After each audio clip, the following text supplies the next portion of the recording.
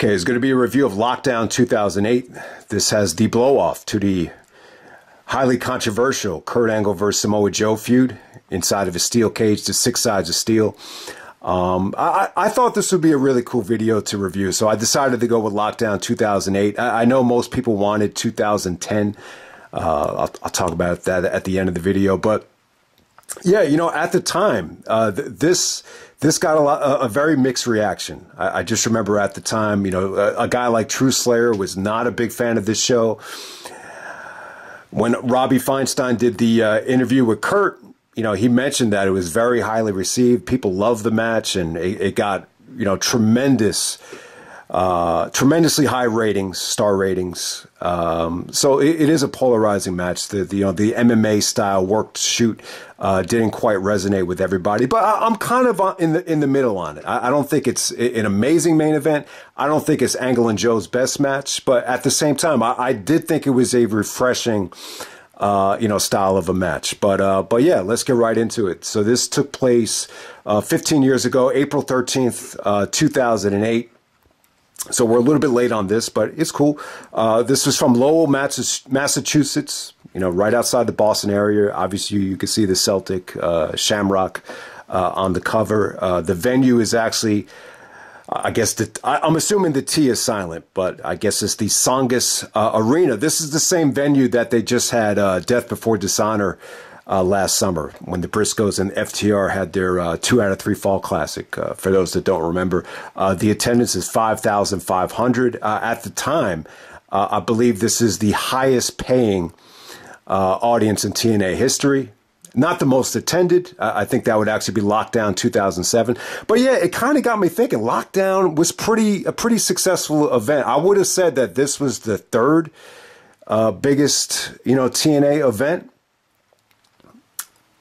But when you add up the buy rates and when you look at these attendance figures, you can make the argument that is number one. So I did this just for curiosity. I wanted to see from 2005 to 2009, what was the highest buy rates between Bound for Glory and Lockdown. Believe it or not, Bound for Glory came in at 203,000 combined for 05 to 09. And then Lockdown, surprisingly, 205,000 from 2005 to 2009. Those are the main years about TNA that I really care about before Hogan and Bischoff came in. So, yeah, it really did surprise me. You know, Slammiversary is definitely, I would say, the third wheel. You know, maybe even the fourth wheel. I mean, you know, you want to say it's their SummerSlam. Maybe it's because it's in June. You know, those shows didn't do well for whatever the reason. And I'm kind of torn out what's the big four out of TNA pay-per-views. I really don't think it's Victory Road. I can understand why some people would say Victory Road because it was the first pay-per-view, but there were a lot of years where Victory Road did awful buy rates and were poorly promoted. So Genesis and Final Resolution, those swapped. So I wouldn't say TNA had a big four. I would say it was more of a big three. So yeah, this did 55,000 pay-per-view buys, which would put it exactly third as the, you know, TNA's third biggest buy rate of all time. Obviously, number one was Genesis 2006 featuring Angle and Joe 1. You know, number two would be Bound for Glory 2006 featuring Jeff Jarrett and Sting with Kurt Angle as the enforcer. So, you know, give Angle and Joe credit. You know, their matches drew money, you know, for TNA standards, I would say, and, you know, give Kurt Angle credit as well. I mean, obviously Jarrett's going to want to plug himself as number two. He corrected Conrad, actually, and said, I thought number two was Sting versus Jeff. But you got to keep in mind, Kurt Angle was the special enforcer. That was Kurt Angle's, you know, pay-per-view debut since the announcement. So give Kurt a lot of credit. I don't think he gets a lot of people have this perception that Kurt was a terrible draw.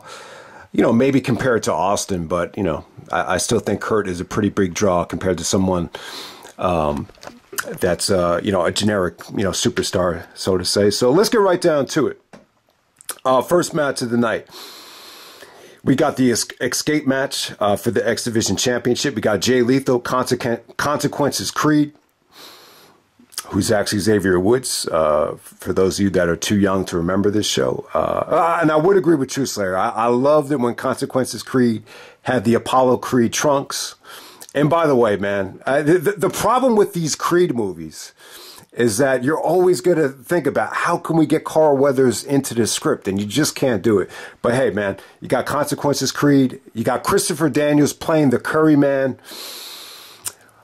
You got Johnny Devine, you got Shark Boy and Sonjay Dutt. So not a great mix of talent here. I just felt like there was too many guys, wearing masks, playing gimmicks. I'm a huge Christopher Daniels fan.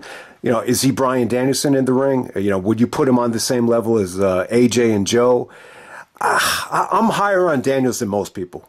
For some people like my brother, he's hit or miss, but I'm a huge Daniels fan. So it irked me big time that he was playing the Curry Man gimmick at this time. But hey, he was wrestling with New Japan.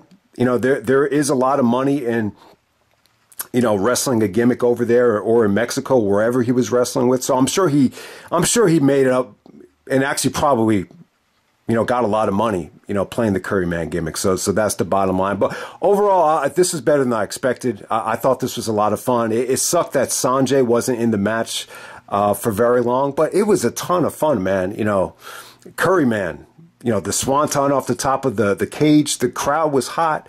Lethal actually did not have the cornrows here. He was actually, he's bald right now, but back then, he finally, this is like one of the few times I remember he just had regular hair. Johnny Devine was the heel of the match. The match was just a lot of fun. It was really good. It was, high flying action. The ending is not great, but I get what they were going for here. So at this time, Sonjay and SoCal Val and Jay Lethal, they're kind of planting the seeds for the wedding between, Jay Lethal and SoCal Val. That was like the Macho Man Miss Elizabeth thing of TNA. Some guys might remember. So the ending of this thing, after Johnny Devine, I believe he put away the Curry Man with the J Driller. I forget what he called it. That Josh Alexander, pile driver finisher. He had his own name for it. So he was escaping from the top of the cage.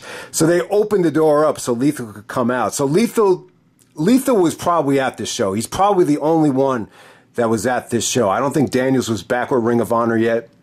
So Lethal must have remembered that finish between Austin Aries and Colt Cabana from the 3rd anniversary show, the first of the 3rd anniversary shows. If somebody might remember, it was actually 3 different nights. But on the first night, the ending was Aries actually sacrificed his body and just, shot himself through the door. I believe it was actually through the door while it was still shut.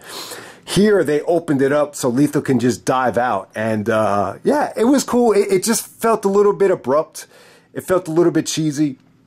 But, yeah, it just kind of reminded me of how hot SoCal Val was. She was a redhead. Ring of Honor actually had, like, their own version of her, if anyone remembers. I actually met her at Manhattan Mayhem 3. But, she was with the company very, not that long. So we'll move on to the next match. This is the Queen of the Cage.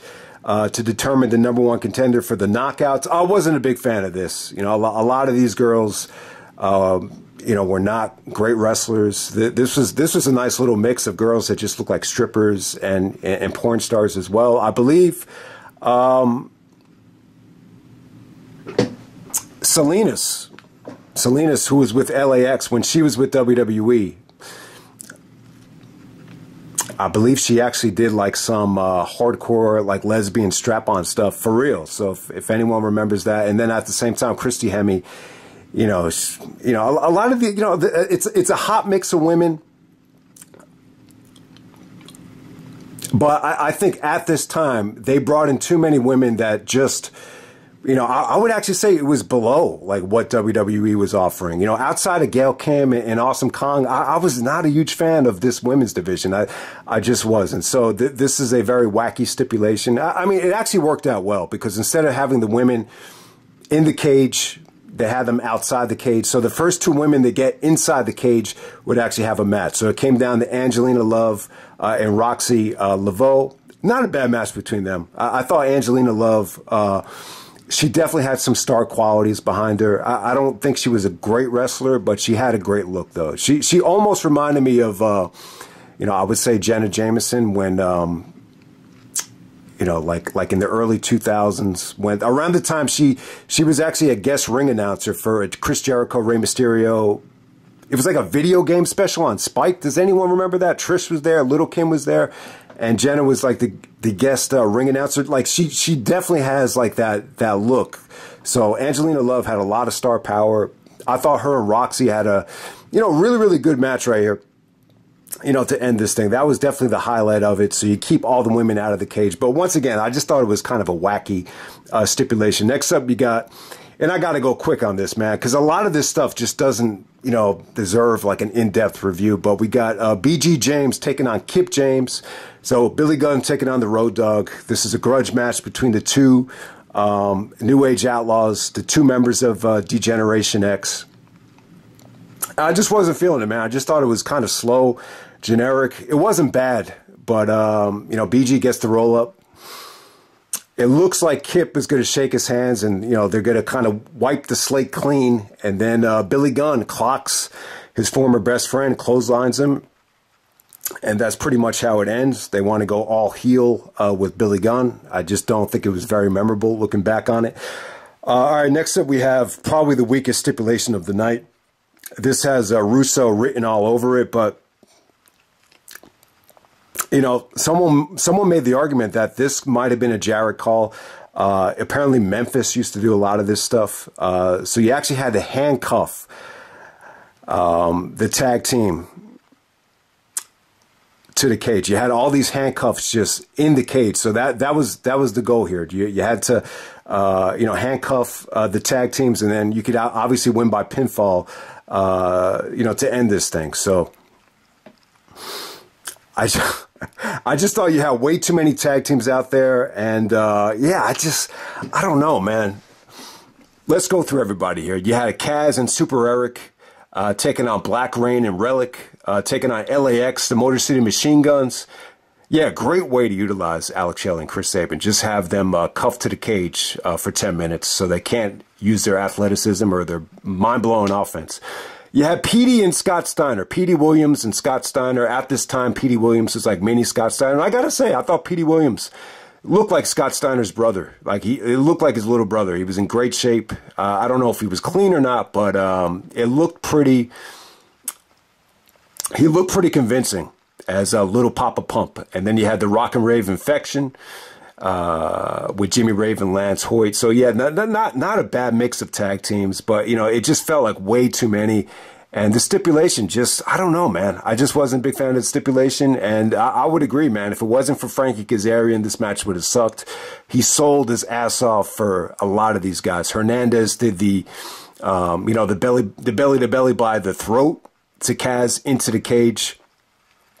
I forget what he calls that. God, I had the name in my head. it's just not coming to me.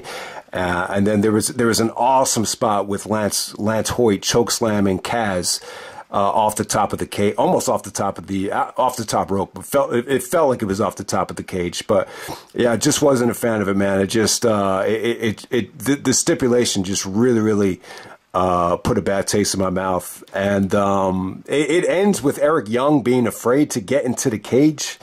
And he comes out as Super Eric to make the save, to help Kaz. And, they win this thing. Eric is able to cuff everybody up who he, after he, dove off the top of the cage. And Eric Young goes over. And, yeah, for whatever reason, this got a great reaction. It just seemed like Eric Young, got to give him credit. It really felt like he changed his gimmick and changed, his demeanor year after year. So it's a shame, man, because I thought you had a lot of great tag teams here. It's just, just like the women, I just think, you're putting way too much talent into this match. All right, next up, we got Gail Kim teaming up with ODB to take on Awesome Kong and Raisha Saeed. It was pretty good, man. So obviously Gail Kim and Awesome Kong had some really good, matches leading up to the show. So you had already done that on pay-per-view. I get what they were going for here. They didn't want to give away too much one-on-one stuff to give the main event a little bit more meaning. So this just felt like it is Lockdown, so it didn't necessarily feel like a television match. At the same time, you were able to get ODB over. Raisha Saeed got to show what she can do. There was a couple of really You know, awesome high spots with Gail Kim hitting a reverse Rana from the top of the rope. You know, ODB got a nice splash. There were some really, really nice drop kicks from Gail Kim to Awesome Kong. But, you know, it really would have been cool to see Gail and Awesome Kong one-on-one inside the cage. Definitely one of the better matches on the show, no doubt about it. Next up, you have Booker T and Sharmell taking on Robert Roode and Peyton Banks. I don't remember Peyton Banks at all. Yeah, and that's the thing. Like, I don't have great memories of '08. This was when I was really heavy into Ring of Honor. It was almost like after I watched the show, after the DVD came out, I will watch it once, and I would never. This is the first time I've went back to the show since the summer of 2008. So I don't really know like '08 as well as 2002 or 2003 where, you know, WWE was my only promotion. So, you know, obviously I know that time a little bit better. I think that's one of the reasons why the Backlash '08 review didn't really, you know, wasn't as engaging as like a 2003 review. And the same thing would go for this show as well. Like there, you know, and I'd have to agree with True Slayer. This was a pretty crappy undercard. I just feel like they really kind of watered it down to help out Joe and Angle in the main event with the overall reaction. And to a degree, it definitely worked. You know, if you want to argue that all the attention should have been put on Lethal Lockdown in the main event, I'm cool with that. And you still ended up with a pretty solid show. But you got Booker T teaming up with his wife Sharmell to take on Robert Roode and Peyton Banks. I wasn't a big fan of this match. I just think anytime, you know, Booker T and Sharmell did anything together on television, I never think it went over that well. Even the King Booker stuff, you know, a lot of people just found that annoying. A lot of people couldn't buy into the gimmick and, you know, Booker T putting on that King Booker act. You know, this was very reminiscent of Booker T and Sharmell feuding with Kurt Angle. Only in here you had Robert Roode. I think there was a lot of positives about Booker T and Robert Roode together. Roode cut some really good promos on Booker about, you know, him coming over from WWE, and you're not going to be one of these other guys that's going to be shoving me back down the card. So I like that stuff. You could definitely tell Booker T saw a lot of potential in Robert Roode, and it made for good promos too. Like Robert Roode had a cool sounding name, so when Booker T started cutting a promo on him, he was like, Robert Roode, your sucker ass belong to me. Like I thought Booker sounded really, really good there, and you know, you could tell at this time the King Booker gimmick was totally out of the picture. So in some ways, it was like a return to form for Booker T, but I don't know, man. Anytime him and Sharmell were together, I just found it a little bit on the corny side. So, you know, I get what they were doing here. They wanted to prolong this feud. You know, I think it would have been really cool to see the blow-off match here. But, you know, this ended up being Sharmell and Peyton Banks in a roll-up finish, and you got Robert Roode being disgusted with Peyton for getting pinned there. So that's pretty much how it ended. Not a good match at all. So there we go with that. Next up, we have the Lethal Lockdown match. We got Christian Cage's team, Team Cage versus Team Tomko. Wow.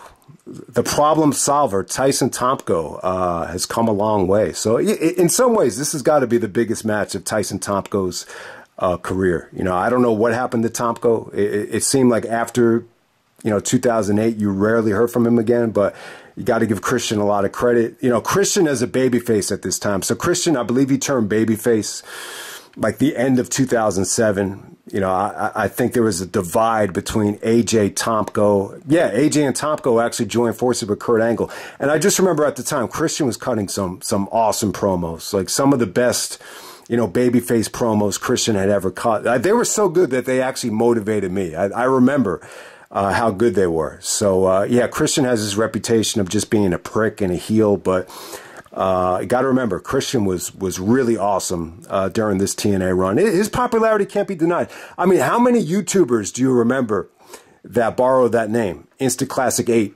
who's actually Brandon. He was on the Skype video with Chase and True Slayer for WrestleMania. Instant Classic G1, his name was Mario. I believe he actually became a wrestler. So a lot of people, there's probably even more that used that Instant Classic name. So you got Christian Cage teaming up with Kevin Nash, Matt Morgan, Rhino, and Sting. Sting comes out last. There is a lot of "We Want Sting" chants. So Team Tomko is actually AJ, James Storm, Tomko, and Team 3D. Okay, so I thought it was a really good Lethal Lockdown match. I thought it delivered. I thought it did have its negatives, though. So I got to give Christian and AJ credit. They were in the match the whole time. So Tomko actually comes out first, but AJ comes from behind. He gives Christian the phenomenal forearm. So Christian and AJ just tear it up for like 5 minutes. I got to say Christian was the MVP here. AJ was right there with them. So I thought that was the biggest positive of the match. Some of the negatives are, I don't know, I just felt like the mix of talent was a little bit past their prime. I just felt like you had guys that were really out of shape. You know, I thought Nash just looked very old here. I don't mean to pull a Dylan Brooks, but, you know, Nash was nowhere near LeBron James. So I just thought he looked lethargic and very old. Obviously, you kind of resurrect the Nash and Sting feud. So that was cool for some of the WCW diehard fans. But I got to say, I think Team 3D was more in their element here. This was more of, you know, Brother Ray getting heat. You know, Devine probably bladed, you know, harder than he ever had since the old school ECW days. So this is more of like an ECW version of the Dudleys. So I definitely like that about it. You know, you want to push some young talent like James Storm, like a Matt Morgan. So yeah, Matt Morgan had a really good show, and him and AJ had some pretty nice sequences where, you know, AJ countered a choke slam, and, you know, Matt Morgan did some really, really nice, nice execution from Matt Morgan to AJ. So Morgan definitely had his moments, you know, huge dude right there. But I'll tell you, like, the highlight of this match is, you know, just Christian and AJ and what they did with James Storm. So, you know, on the top of the cage, it's funny, you know, I think they went kind of cheap here. You know, the top of the cage started to give, and, you know, James Storm almost went right through it. This is the first time I've seen that. You know, maybe since the Hell in a Cell with Taker and Foley. If you remember in that match, Taker with the broken foot, I believe the cage started to give just from him putting his weight on the top of the cage. So the same thing pretty much happens here. This is a very cheaper cage. It's small, you know, compared to a regular steel cage in WWE, especially a Hell in a Cell. So, but thank God he didn't pop through. Christian actually started just planting him on some of the bars that were above the cage just to make sure he was safe. But yeah, they do the TLC 2 spot. So AJ, I got to say, when AJ went up to the top of the cage, he got up to the top of the cage. He probably broke a record, you know, fastest guy to ever, you know, pull himself up to the top of the cage. So it was pretty impressive. But, you know, like I was saying, these 6 sides of steels, they're pretty small. But yeah, they do the TLC 2 bump. I thought it was a little bit anticlimactic, but, you know, considering that the cage started to give, it's pretty dangerous. So, you know, AJ and Christian are actually on top of a ladder. They already set up a table, and it doesn't make it, you know, the TLC bump makes much more sense because you had 3 teams, you know, going at it. This is just team versus team. So obviously, you know, when James Storm knocks off the ladder, he's hurting AJ as well. So that's part of the reason why I think the bump was a little bit silly. And I don't know, like, I just don't think it had the same, you know, type of, it was a little bit anticlimactic compared to TLC 2, you know, that type of bump. But yeah, James Storm actually almost called him rude, but he takes the ladder. AJ and Christian are on top of the ladder, and they go through a table on the top of the cage. There's just not a lot of room up there, so maybe that's why it didn't come off great. But yeah, that was the bump. It got a holy shit chant. It was really, really cool.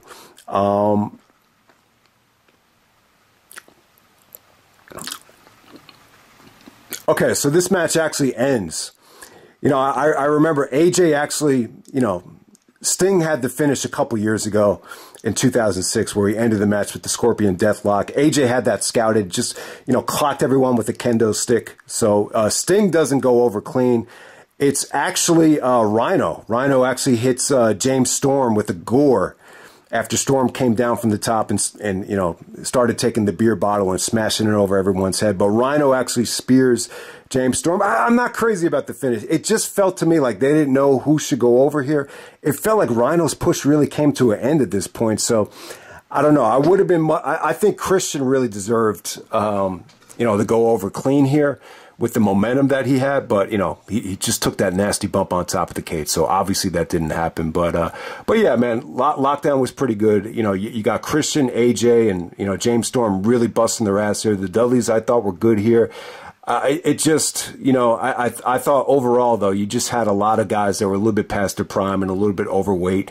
So it's not a great mix of talent, but I'd be lying if I said this is the worst Lethal Lockdown. It's definitely not. This was probably one of the better ones.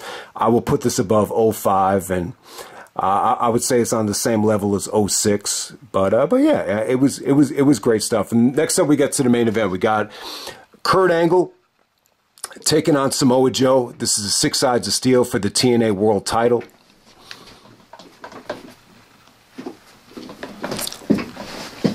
Okay, so there's a lot to say about this match. It's very polarizing.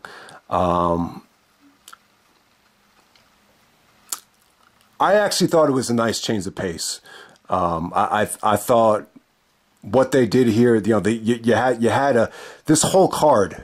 You know, it felt a little bit watered down. You know, not a lot of stuff got a lot of time on this show. There's a lot of multi-man, a lot of tag matches. So you wanted to present the main event, you know, as one of the few, if not the only, you know, big-time one-on-one match. So I think that was a good call. There were some really very well-executed video packages here. I really felt like Joe and Angle were presented like stars. You had a lot of MMA stuff going on with the build-up. You know, Joe was training, you know, MMA in Las Vegas leading up to this thing. You had real-life, you know, mixed martial artists training with Joe. You brought in Frank Trigg to be an announcer here. Apparently, Joe knew him. And, you know, he was a big fan of Kurt Angle. A lot of people thought he looked like Kurt Angle, but he had a lot of charisma, was somewhat of a legend in the UFC. So he was able to do commentary here. And then they got interviews from, you know, actual, you know, mixed martial arts fighters leading up to this thing. So everything was just very simplistic here. It felt like a lot of the soap opera stuff that kind of plagued the Angle and Joe feud at Hard Justice was totally out of the window. The only thing here that was storyline driven with the soap opera stuff was actually Karen Angle. So after, you know, the entrances were great. You know, Joe comes out with his, you know, Samoan entrance with the family and the over-the-top entrance that he got at Bound for Glory 2005. That was great. Angle comes out with the MMA shorts. He's got his ankles all taped up, so he's got no boots on. I actually thought it was a refreshing look. I thought it made the match feel different. It's inside of a steel cage. You know, UFC fights take place inside of an octagon cage, so it definitely made sense to go in this direction from a lot of different levels. So let me talk about the Karen Angle stuff. So before the match starts, Angle wants Karen Angle escorted, you know, backstage. He doesn't want her a part of the match, you know, even though she did help him win, you know, the last time he faced Samoa Joe at Hard Justice, where you got the swerve with Karen, you know, screwing Joe. So the security tries to get Karen out of the arena, and she was great, man. She's like, "Don't fucking touch me, don't fuck." Like she really did have like a lot of heel in her. She was a great character, very pretty as well. She was really good looking at this time, Karen. So you could definitely see Kurt's, you know, why Kurt was so attracted to her, and obviously Jeff Jarrett as well. So, but yeah, once you got Karen out of the way, it's just no nonsense. You got a clean finish. You got some, you know, straight up MMA style grappling. I thought it worked well. I really think it did. You know, True Slayer was not a big fan of, you know, the worked shoot aspect of it with the MMA. Just thought it was kind of boring, a little bit slow. He was under the impression that they should have went in the direction of a company called UWFI with the worked shoot presentation. I never saw that company, so I don't understand exactly what he was referring to, but he just thought that would have worked a lot better. I'm not sure exactly how they could have made it work to make it a little bit more engaging, but I still thought it worked. I think the problem, if he thought, and some people probably thought this as well, that Angle was saying that everyone was watching. They weren't chanting boring. They really weren't. I didn't hear any boring chants, and if they were, they weren't that noticeable. But during the grappling stuff, and you know, during the triangle chokes, and a lot of the stuff that was a little bit slow, if the reaction wasn't great, I just think it had more to do with, you know, dropping the ball on Samoa Joe. I really feel like at this point, this is what kind of hurt Ring of Honor as well. Like around this time and, you know, years after, like they just wait way too long to give the guy the championship while he's hot. I just think when you get to April of 2008, you're really, really pushing it. And it's almost like Joe was at his hottest when he was X Division champion. And by this point, you know, you're almost like 3 years removed from the Samoa Joe heyday, from the Joe versus Kobashi heyday, or the Unbreakable three-way heyday. It's just so much time has passed. And at the same time, like Joe, even though Joe trained good for this match and he looked great and everything, you know, his offense was well executed, you still didn't have the Joe in his prime here. He looked like he put on a little bit of weight. And I don't know. I don't really think it's the weight gain. I just think it's just, you know, you've seen it too many times. Anytime you deliver a pay-per-view match, you know, 5 times, there's definitely a burnout factor. So, but overall, I thought this crowd was great. And they did this whole thing where the loudest fans got a chance to meet some of the wrestlers. You can make the argument that might have helped out the crowd reaction, but no, the crowd reaction was not a problem on this show. I thought it was definitely a step up from the Impact Zone. And I'll say this, man, I thought the MMA stuff was cool. I think Angle's grappling, him going for, you know, Joe's ankle, some of the leg strikes, the triangle chokes, I thought it was really, really well timed. And whenever there was like, you know, some really, really nice suplexes or, you know, an angle slam or a belly to belly, like they felt real, like they felt sudden and they felt important. And it just didn't feel like, all right, let's just, let me just clothesline you 5 times in a row. You take 5 bumps and, you know, let me hit the ropes and, you know, then you bump again. It didn't feel like that. Anytime there was a belly to belly, it felt huge. And you know, my favorite part of the match is when Angle tries to do a belly to belly to Joe. Joe hits him with a Mongolian chop, and then he gives him a clothesline. And Angle sells it like he dies. Like he doesn't bounce up from the clothesline; he just stays down. I thought that was sweet. It was a little bit different. So yeah, the submission work was great. You know, you saw, you know, some great transitions from the muscle buster into the ankle lock. You know, there was some desperation on Angle as well, where he was stuck in an STF or a choke, and he actually used the referee to get out of it. And then Mike Tenay and Frank Trigg got into an argument on commentary over that, which I didn't think Frank Trigg was great on commentary. I thought he was okay. But yeah, man, you got a clean finish. You know, Joe going over with the muscle buster finish.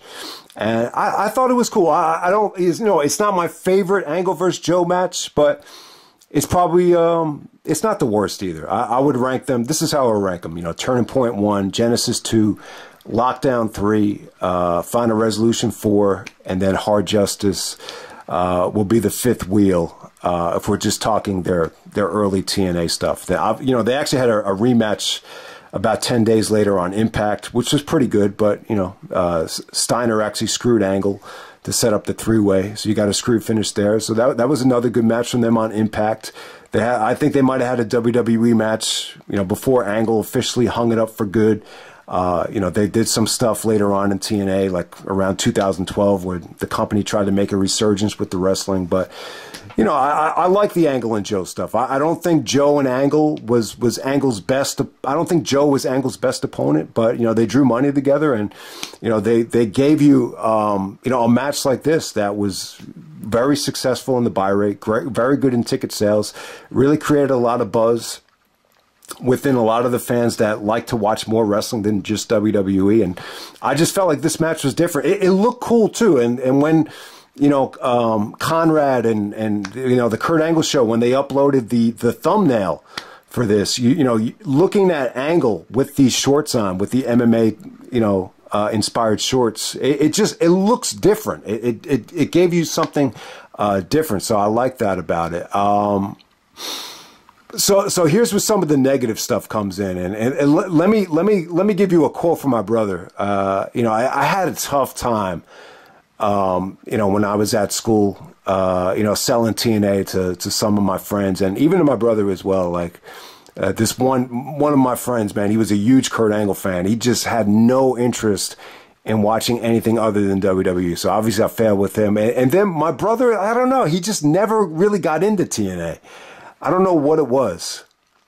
I showed him the beginning of this match, and he saw Kurt come out with the MMA shorts and, you know, not wearing any boots, and he had his legs all taped up.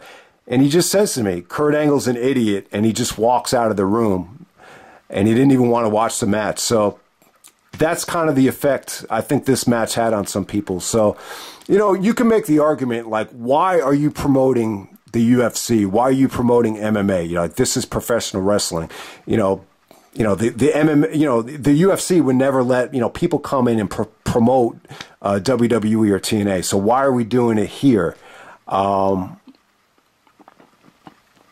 I could definitely understand the frustration. I could understand if some people would be frustrated by that. So, but you know, at the same time, I just think this was the direction the match needed to go in. When you look at Angle's amateur background, this is what he is. He's more of a real fighter. He's an amateur wrestler. He's an Olympic gold medalist. He's a grappler.